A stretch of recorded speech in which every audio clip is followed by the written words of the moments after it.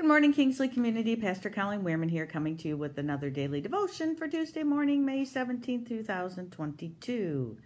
Do You Believe This? By Emma Danzey, crosswalk.com. John 11:25-26 says, Jesus said to her, I am the resurrection and I am the life. Whoever believes in me, though he die, yet shall he live. And everyone who lives and dies in me shall never die. Do you believe this? So this is Jesus speaking to Martha, sister of Lazarus, who has died. I am the resurrection and the life. Emma writes, there is only one person who ever resurrected himself from the dead. This means there was no medical intervention or intervention from others. Jesus himself brought his dead body back to life through the power of the Spirit. It is an important thought to remember that there had just been a cross. We would not be celebrating. It is because of the resurrection, the empty tomb of Jesus, that we have victory and life today. Webster's dictionary defines resurrection as the rising of Christ from the dead, or the state of one risen from the dead. When Jesus declared himself as the resurrection and the life, he was telling his disciples and the world that he was God and he was the Messiah that they were waiting on. It is because of his death and resurrection that we can all have eternal life. Although we are sinners, he bore our sins on the cross, every thought, action, and sinful feeling. He took on for us and placed himself, they say punishment and judgment of God, and I don't believe that. I believe the reason God sent Christ to the earth was because of the love he had for the world. So Jesus did become sin for us, and there was some kind of exchange.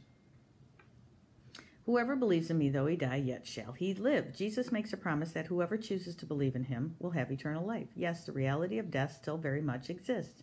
There is a 100% death rate in the world because of sin. However, Jesus brings a message of hope that even though we each must face physical death, we can spiritually be made alive in Christ forever. We will never be separated from God, and his sacrifice covers everything completely to enter into his holy presence. Where's my blue? Come here. Do you want to come up here? Well, come up here and you say hello. Come here. Come over here. You're such a dump. Come on. Come on. No. Come here. Come here. Come here. No, you. Come on. Do you want to come up? You want to be the grand dog of the day? Well, come up. Look up. Not Bean. It's Bean. Hello, Bean. Come on, Blue. Lucifer, come up here. Come on. Up. Jump. Come here. Lucifer, come here. I'm trying to show you my grand dog. Come on. There's my grand dog. Say hi, Blue. Look it. Say hi. Oh, you dump. You quit licking me. There she is. Okay, get out. You stink. All right. It's my grand dog, Blue. We call her Lucifer because she's a heckin'.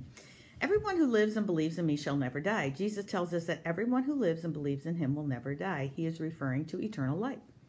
Although we face physical death, we will never face eternal separation from God.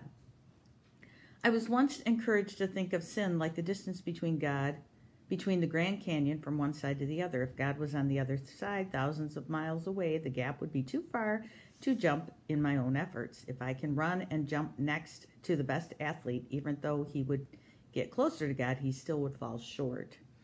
In life, we cannot base our salvation on what we bring to the table. We cannot earn our way to heaven. A relationship with Jesus comes from believing in him, and that's the beautiful part. He wishes that all the world would come to know him. Do you believe this? This is the personal section of this message from Christ. He can tell us all day through the Bible that he is the way to having forgiveness and relationship with God, but we each have to come to a point of making a choice. He asked, do you believe this? Notice that Jesus said, do you believe this? He didn't say, you need to repent of your sin and believe. He said, do you believe this? So belief is why it's a free gift. If we have to do something other than just take the free gift because we believe it is a gift from God, that is what grace is all about. Our faith, Emma writes, cannot be piggybacking upon what our parents believed. It is not based on what the country and culture we are from. It is simply the question, do you believe that Jesus is the Son of God? Scripture says if you believe with your heart and confess with your mouth that Jesus is Lord and that God raised him from the dead, you will be in a relationship with God. Interesting facts. Interesting faith. Intersecting faith and life. Have you made a personal decision to know Jesus? If so, thank him today. If not, stop. What's stopping you from doing that today? Further readings John 3:16 and 17, Romans 10, verse 9, and Philippians 2, 6 through 11. So the cool story about Martha and Mary. You know, Mary was the one that sat at Jesus' feet while Martha was running around like a crazy person. But there was a point where Lazarus, their brother, was dying, and he was very ill. And Jesus got word of this, and he decided to stay where he was for 2 more days. So when he got back to the home of Martha and Mary and Lazarus, Lazarus was already dead. In fact, he was 2 or 3 days in the tomb. He stinketh, as the King James Version says. And so Martha says, you know, if you would have only been here, you could have saved him. Now, everybody says, oh, Martha doesn't have any faith. And I'm like, I don't agree with that. She did have faith because she said, if you would have been here, you could have saved him. But her faith wasn't deep enough to understand that God can do anything. And that means resurrect people from the dead. And that is the point he made to Mary, or to Martha, because Martha and most of the Jewish believers believed in the resurrection of the dead once the Messiah came. He would raise them up from the dead on the day of resurrection. And Jesus is like, hello, I'm the dude. I'm the Messiah. I can raise him from the dead if I want. And so I'm going to show you that. And it wasn't just from Martha. It was from all the people that had heard Jesus was on his way. Because remember, the word is spreading about who Jesus is. So whenever he showed up, that's the other thing about Martha. Yes, she was busy doing stuff. But really, when Jesus shows up, is he just bringing the 12 disciples? No, he's bringing a whole crew of people. So somebody's got to make bread, right? And Mary's over there listening to what Jesus has to say. So somebody had to cook. So Martha gets a bad rap. But anyway, so he wants to show her that it's not just on the day of resurrection when Jesus comes back where we'll have our heavenly bodies, where where the dead shall rise out of the grave, and those that are still on earth alive will be taken up with Jesus when he comes. So he's saying, I can do this now if I want, because that's who I am. I am God. Only God can give life. That's the point.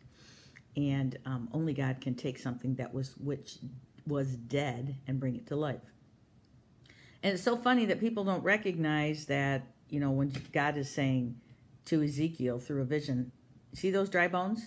I can put skin on them and I can make them into a human being because I am God.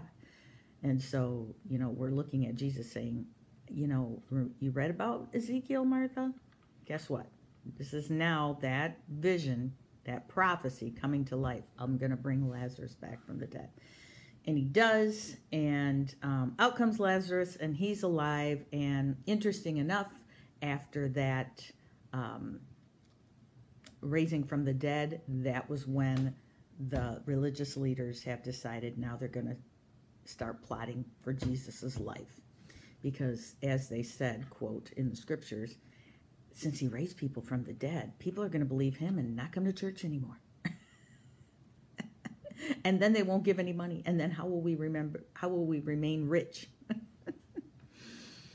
So a lot of things happened after that. But the point of Emma's devotional was that we are also raised from the dead. So whenever I do a funeral, I will usually use the scripture of Jesus saying, I'm the resurrection and the life. All who believe in me, yet though they die, they shall live. So death is just a doorway. So if you've had loved ones pass, know that one day you will see them. It's a doorway. So I hope this was helpful and brought you encouragement today. Let's say a quick prayer, and glad you got to meet my granddog. Blue is her name. She is Lucifer. Let's pray. Lord, we thank you for today, and we thank you for reminding us that you are the resurrection and the life. And that's not just for eternity. Of course, we believe in you. When we die, we will have new life, but it means that every single day, every day is a new day for us to give our heart to you and for you to stretch our faith muscles and bring us into a deeper relationship with you. So I thank you that every day is Resurrection Day because we are Easter people. So help us see each day where you're bringing things that are once dead, broken relationships, broken world, where you're seeing it, where we're seeing it come back to new life. And so I just pray that each person will have the eyes to see that today. In the name of Christ. Amen. All right. We'll see you later.